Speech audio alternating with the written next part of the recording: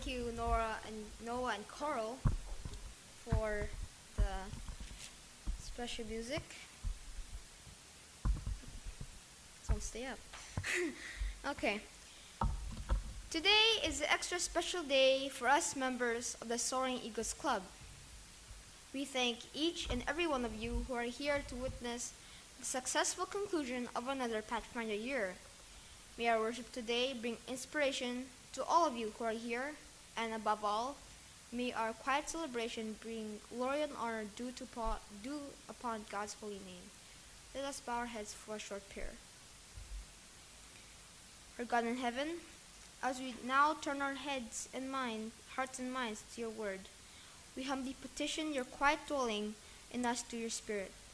Let your words be a lamp to our feet and a light unto our path.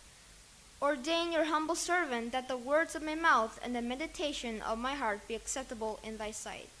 O Lord, my strength and my Redeemer. Amen. Today's short sermon is entitled Finding Success.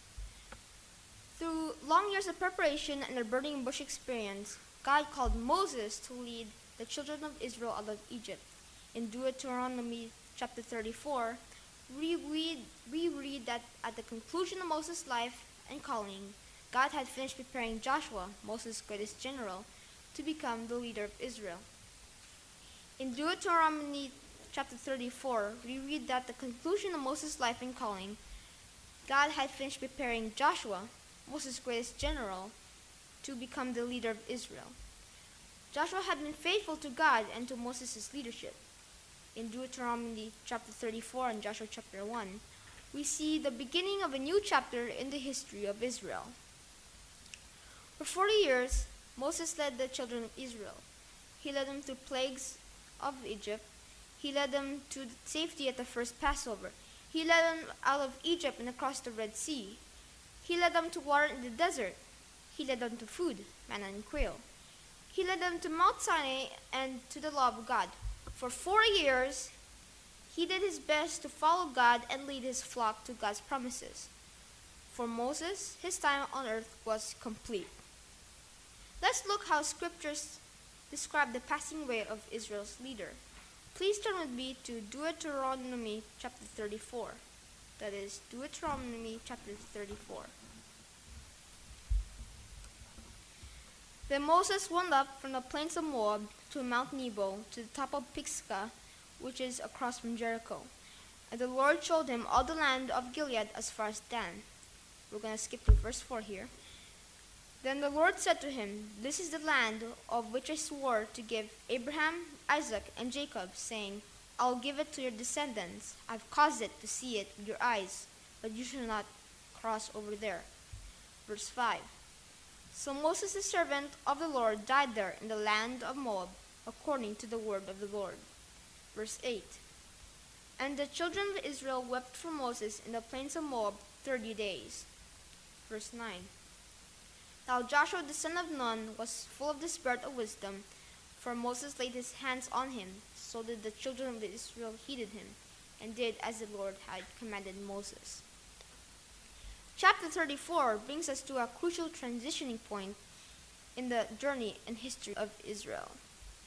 Just like chapter 34, right now, the Soaring Eagles Pathfinder Club stands before a new chapter in our life. I want you to think about how we spent the last 10 months of training, working, learning, and ministering as a Pathfinder, and how you plan to use what you've learned as we go forward. Moses led Israel for 40 years, then he died. Now God was ready to use Joshua to lead the children of Israel into the next steps in filling the covenant that he made with Abraham decades earlier. A land of their own, descendants in numbers that could not be counted, a future which the whole world would be blessed. God promised success to Joshua, and in this section of scripture, God tells him how to obtain success.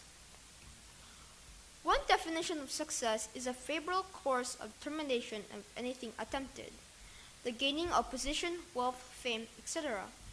For the Christian, success means being obedient to God's will. The Christian definition and the world's definition differ. We all want to enjoy success. As we prepare to close the year pathfinding, let us look closely at 5 principles for success in Joshua 1. Principle number 1, understand the purpose of God. Understand the purpose of God. Moses had been faithful in leading Israel. He had been a good steward of the task God had given him to complete. Now God told Joshua exactly what to do. Let's read Joshua chapter 1, verse 1 to 2. That is Joshua chapter 1, verse 1 to 2.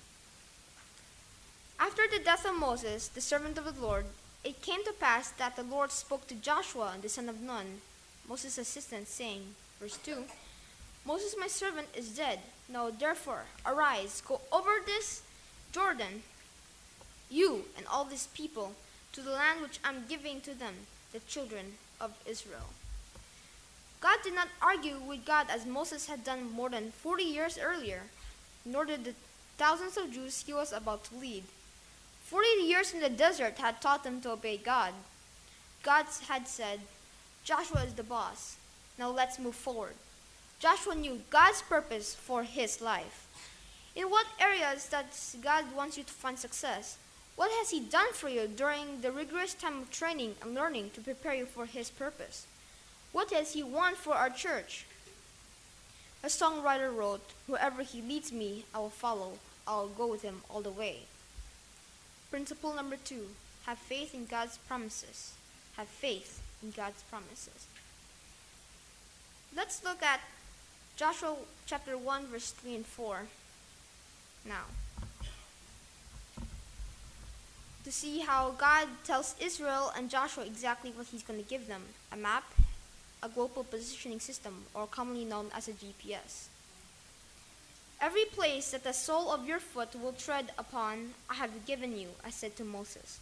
From the wilderness and this Lebanon, as far as the great river, the river Euphrates, all the land of the Hittites, and going down to the great sea, toward the going down of the sun, shall be your territory.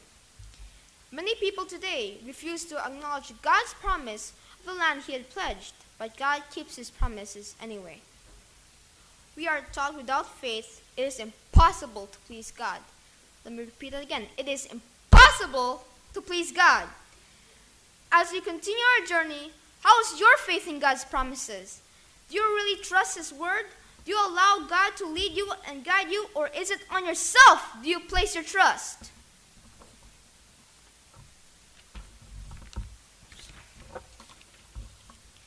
Principle number 3, be assured of the presence of God.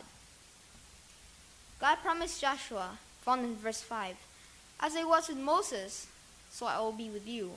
I will never leave you nor forsake you. Jesus makes the same promises to us Christians. Wow. God, the Holy Spirit, will live in us, move in us, and give us a reason for being. Remember, we are to live by faith and not by feeling. You may be saying, Preacher, you do not know what I have to go through. You don't understand. No, I do not. But God does, and he will be with you forever. So stay strong and let God's presence encourage you in your journey. Principle number 4, have courage and accept God's power and strength. Have courage and accept God's power and strength. I believe that after Moses and Joshua had died, much of the courage granted to God's leaders came from being taught that God blessed the obedience, commitment, and devotion of these 2 men and other Bible patriarchs. They knew the great things that God could accomplish through total commitment to and reliance upon God for strength. Remember that over 40 years before, while serving as spies with 10 other men, only Joshua and Caleb had faith to believe that God fulfilled his promise. The other spies were afraid of giants in the promised land. What giants are you anticipating in your life? The God who was faithful to Joshua will be faithful to you. Let's see what verse 9 says in Joshua chapter 1. Have I not commanded you? Be strong and of good courage. Do not be afraid, nor be dismayed, for the Lord your God is with you wherever you go. Principle number 5, pay attention and do exactly what God commands. Let us read verse 7. Only be strong and very courageous, that you may observe to do what according to all the law which Moses my servant commanded you. Do not turn from it from the right hand or to the left, that you may prosper wherever you go. In 1 John, we are reminded that if we walk in the light, we will have fellowship with Jesus and our sins will be cleansed. Do you remember these song lyrics? Trust and obey, for there's no other way to be happy in Jesus but to trust and obey. To be happy, we must walk with the Lord, not behind or ahead of Him, not to the right or to the left, but faithfully and closely walking with Him in the narrow way that leads to life. The majority on the world is on the broad way that leads to destruction. Some want to escape hell with the smell of its smoke on their clothes. We must live lives of holiness and carefully walk the highway of holiness. We must worship and follow God enough to pay attention to His commandments. In verses 16 and 17, we read that Joshua delivers God's message to Israel. Let's read those two verses now. So they answered Joshua, saying, all that you command us we will do, and wherever you send us we will go. Just as we heeded Moses in all things, so we will heed you.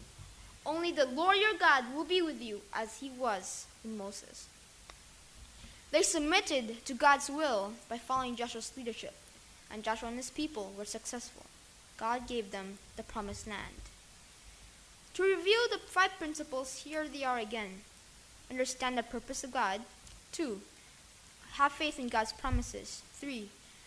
Be assured of the presence of God. 4. Have courage and accept God's power and strength. 5. Pay attention and do exactly what God commands. To prosper and have success, we must submit all to our God. Amen? God wants total commitment. When we give Him that, He fills us with His Spirit, and we will have joy as He gives us success and prosperity.